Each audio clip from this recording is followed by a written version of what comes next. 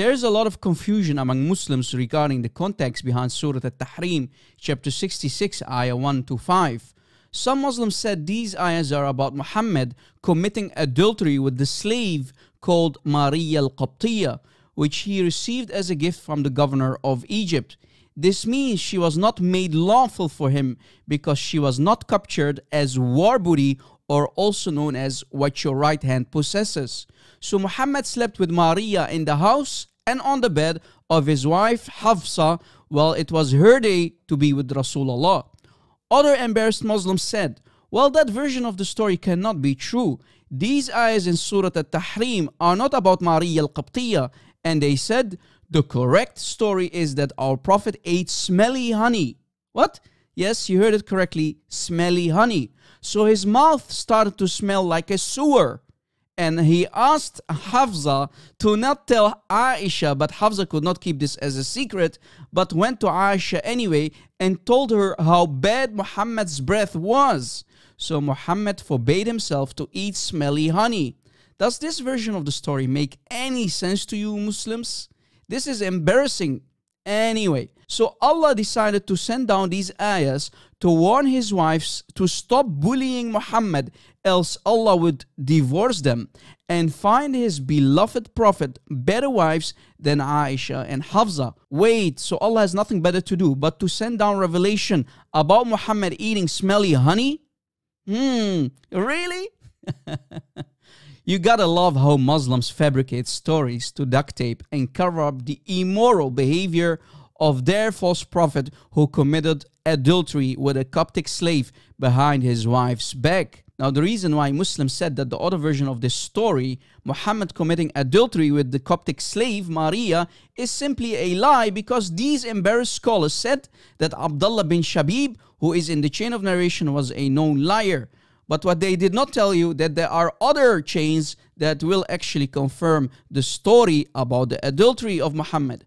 So this means that the chain of the hadith becomes disconnected if a person is known as a liar. And for that reason, they said, we Muslims have to reject the story and believe that the story is about the Prophet having a bad smell coming from his mouth to smelly honey.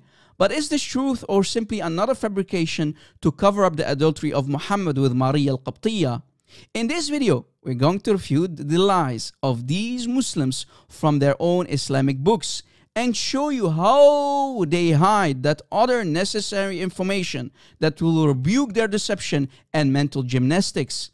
I found an interesting comment from a Muslim who is confused about the story and is asking his sister Farida to clear up the story for him because he heard about the disrespectful story, i.e. Muhammad committing adultery with Maria Al-Qiptiyyah.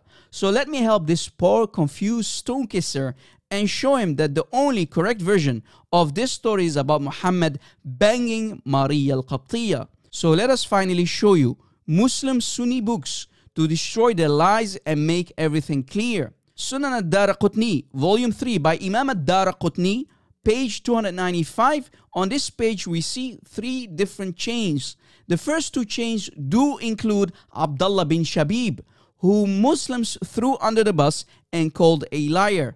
But there is a 3rd chain in the bottom of the page, which is a connected chain and is Sahih. And we read that this Sahih chain of narration is found in Al-Mughni by Ibn Qudama, but also in Ibn Kathir's tafsir, and last but not least, the earliest Mufassir, Ibn Jarir al-Tabari, in his book Jami' Bayan fi Ta'wil al-Quran. And as mentioned earlier in Tafsir Ibn Kathir for chapter 66 ayah 5, we can see that the same Sahih chain of narration is including, and it says here, وَهَذَا إِسْنَادٌ صَحِيحٌ. Did you catch it? To make it even more clear that the only correct version of the story is Muhammad banging the slave girl Maria Al-Qiptiyyah, we go to Sunan al-Nasa'i, hadith number 3959. It was narrated from Anas that the Messenger of Allah had a female slave, i.e. Maria Al-Qiptiyyah, with whom he had intercourse, but Aisha and Hafsa would not leave him alone until he said that she was forbidden for him. Then Allah, the Mighty and Sublime, revealed, O Prophet, why do you forbid for yourself that which Allah has allowed to you until the end of the verse.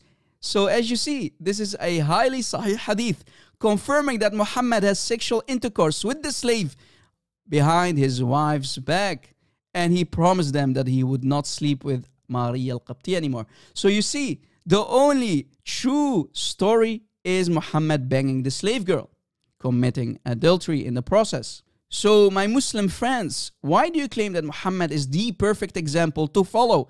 Isn't that hypocrisy and a major contradiction? This is really embarrassing. As you see, without lies, Islam truly dies.